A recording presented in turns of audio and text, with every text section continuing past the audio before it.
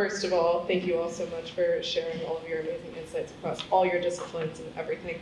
I think as a student, and I'm saying this for a lot of my other fellow students in here, I'm coming away from this conversation with a lot of excitement and a lot of hope, because for me personally, this conversation has unified so many of the different realms of interest for me, because I do research at the Burke Museum, for example, but how do I integrate that with like my Filipino heritage? How is that going to inform the way that I interact with academic spaces moving forward? And it's been hitting every single one of our different departments kind of represented here on screen. But I think that there's just so much excitement, at least in my heart, because now I have a ton of friends, family, and colleagues here that see a conversation happening in real time, and now they have a model of how they can tap in and listen to their peers, even if they're not within their discipline or not within their area of knowledge. And I think since we had such a broad topic of ways of knowing, it's big, it's scary, but at the same time, it encourages us to, again, get uncomfortable and be okay with not being comfortable, and just being there to listen and respond and be there as yourself and bring what you can to the table. So yeah, that's how I feel about this conversation, but I invite all of you to share your thoughts too. I guess we'll just go down the line. I'm taking away at least three things from Paul and this the importance of intergenerational conversations, of really listening to the elders, and maybe the flip side of that is Katie's, you should think like a 6-year-old. You should ask why. You should constantly look around and think as you go around campus, even some remarkably simple questions. Think about the names of these buildings. Who is Herbert Gowan? What is this artwork that's on the walls? Like, if you just stop and ask questions about literally where you are, things open up. Sometimes unsettling things, and things that you can take to learn about how we got here, but also how the world can be different. I think that, I think in lots of our classes we learn really depressing things, but we don't do it to depress you. We really do it to kind of give you a sense of how we got to this place, but then also how the world could be otherwise. So I think thinking like a 6-year-old can be helpful. I think for me, I'm really taking away, I think the concept of openness has come up a few times this evening, and just how important it is for us to be open to different experiences, different viewpoints, different ways of knowing. And the openness, I think, also implies an openness to engaging with these hard questions. When we're talking about generative AI, we need to be actively engaging in these questions, because if we don't, someone else is going to decide for us what the future will look like.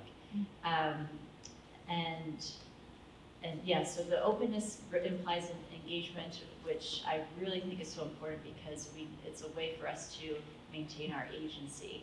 And then I think, the idea of humility has really come across, and just knowing that we don't know it all, and that's okay, and there's excitement in that.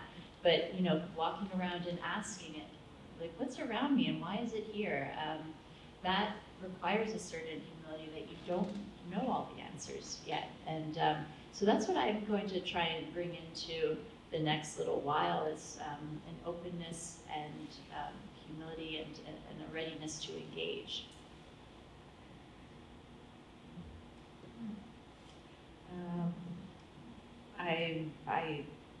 I'm coming back to the old story about the creation story of the click and tap basket, around the young girl who didn't have something to contribute to her village. And I'm going to cut this to 2 minutes. She took off from the village because she couldn't find a place to be in the community. And she wandered off and she sat down under Grandfather Cedar. Grandfather Cedar asked her what was wrong. She wanted something to do. You young scholars, you are on this journey. So as he sat there, he instructed her how to tend a root and how to start to make a basket. He also said you have to take the test. Take it down to the water and dip it. If it holds the water, You have completed your work. She took it down, dipped it, water went through it. She was upset. You're upset when you fail a test. He said, take this route, start that process again. She does. And she gets going and she gets the base of the basket. And he says, now pack your things and start walking and see what happens. And as she went, she met many mentors. She met salmon, mountains, bear, horse. She met rattlesnake. And on those journeys, they said, weave this design into your basket. This is what I've taught you. When she was done, when she felt she was done, she finished the top. She came back to Cedar, grandfather Cedar, and said, here's my basket. And he says, what have you learned on your journey? She shares all of these things, all of these different things. He says, now you do the test. Take it to the water. She takes it to the water, she dips it, she raises it up. No water comes through.